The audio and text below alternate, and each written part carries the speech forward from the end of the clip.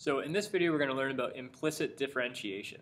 So we're going to learn how to differentiate a function y with respect to x, where y isn't explicitly written in terms of x. So we'll see what that looks like. So here we go.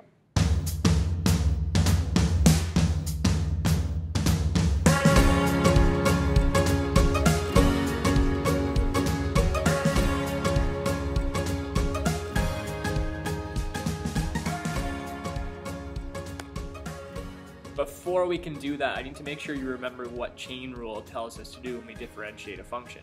And I'm going to do this one in Leibniz notation and use a let statement just to make sure we know what's going on here. So let's say we want to differentiate the function 5 plus 2x to the power of 10. We'd have to do chain rule for this. And one way we could use chain rule is by using a let statement. Let's say let u equal 5 plus 2x. So if I let the base of the power be u, I would just have the function u to the power of 10. And this function would be very easy to differentiate in terms of u. Like, it would be very easy for this function if I wanted to differentiate y with respect to u.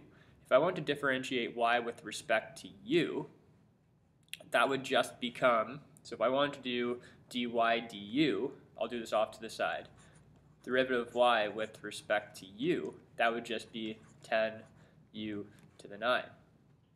But I don't just want dy du. I actually want dy dx for this function. I actually want to figure out what is the derivative of y with respect to x. But right now it's written in terms of u. So what I could do, I could find the derivative of y with respect to u, and then multiply that by the derivative of u with respect to x. And notice how that actually equals dy dx, right? That actually equals, if these will cancel out, it actually equals dy over dx. So I can differentiate y with respect to u and then multiply that by the derivative of u with respect to x, and then I have my answer. So I've already done part of this. I already know what dy du is. The derivative of y with respect to u is 10u to the power of 9. But this needs to be multiplied by the derivative of u with respect to x. Well, here's function u. So if I want the derivative of u with respect to x, well, that's also easy to differentiate, right? Just differentiate this function. Derivative of 5 is 0. The derivative of 2x is 2. So I just need to multiply this by 2. And then what I have is 20u to the 9. Use your let statement to replace u, right? We want to write this in terms of x, derivative of y with respect to x. So our final answer needs to have the x back in it. So remember, u is actually equal to 5 plus 2x. Replace this u with our let statement. 5 plus 2x to the power of 9.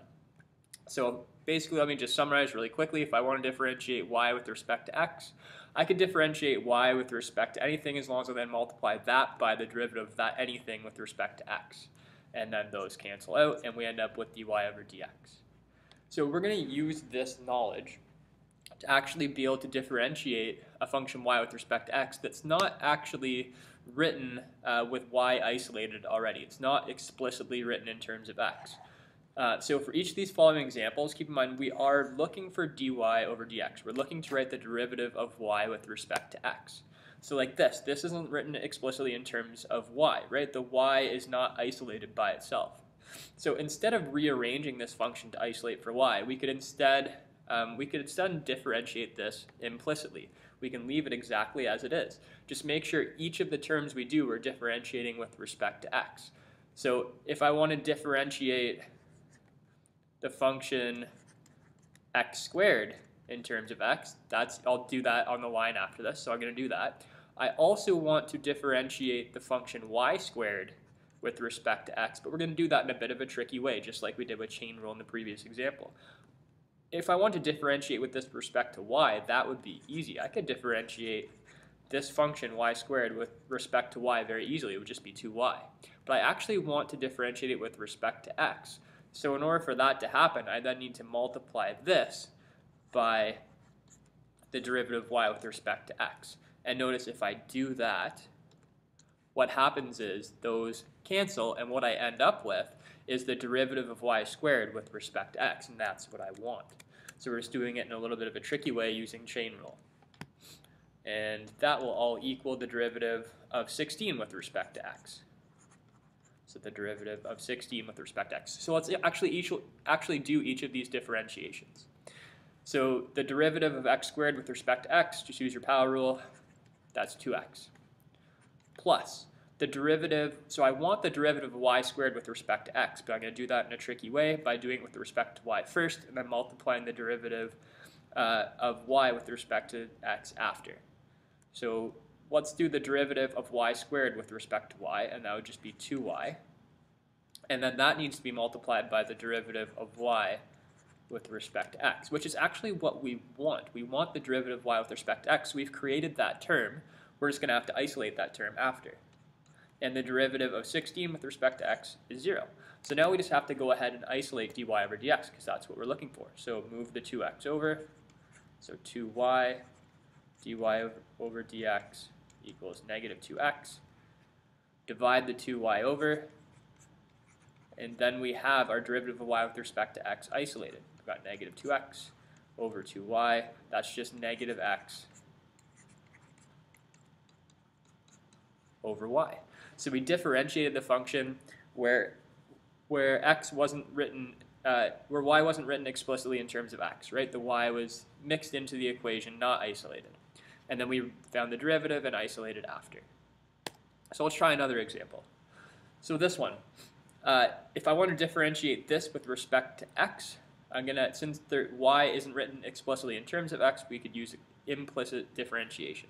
So we could differentiate this y squared, the derivative with I could differentiate y squared with respect to y first, but I actually want it differentiated in terms of x, so that would have to be multiplied by dy over dx after, which instead of writing that each time, we can just write dy over dx. Another notation for that would be y prime. Plus, differentiate x cubed with respect to x. That's easy to do. Minus, we want the derivative of y cubed with respect to x, but that's difficult to do, so we'll do it with respect to y first. Then that needs to be multiplied by the derivative of y with respect to x, so that those dy's cancel, and we get the derivative of this with respect to x. And so instead of writing dy over dx, I'll just write y prime this time. Plus the derivative with respect to x of 6, that's easy to do. And then we want the derivative of 3y with respect to x, but I'll do it with respect to y first. So the derivative with respect to y of 3y, but then that needs to be multiplied by the derivative of y with respect to x, and multiply it by y prime. Okay, let's go ahead and do these derivatives and do a bit of simplification. So the derivative of y squared with respect to y, well, that's 2y, and then I've still got this y prime, plus the derivative of x cubed with respect to x is 3x squared, minus the derivative of y cubed with respect to y, that's 3y squared, and I still have this y prime here, plus the derivative of 6 with respect to x, that's just 0, so I don't need to write plus 0. And here I need to do the derivative with respect to y of 3y, so that's just 3, and then I still have that y prime beside it. Okay, so now what I need to do is I need to somehow isolate y prime. So I'm going to get all of those on the same side of the equation and then common factor it. So I'll leave the 2y y prime because that has a y prime. I'll leave the minus 3y squared y prime because that has a y prime. And I'll bring over the 3y prime, becomes minus 3y prime. And on the other side of the equation, just move this 3x squared over, becomes negative 3x squared. And then we can common factor the y prime from all three of those terms, and I get 2y minus 3y squared. Oh, whoops, I forgot to write, oh, I wrote squared instead of prime there. There we go. Fixed. When I moved that over, I wrote squared instead of prime by accident.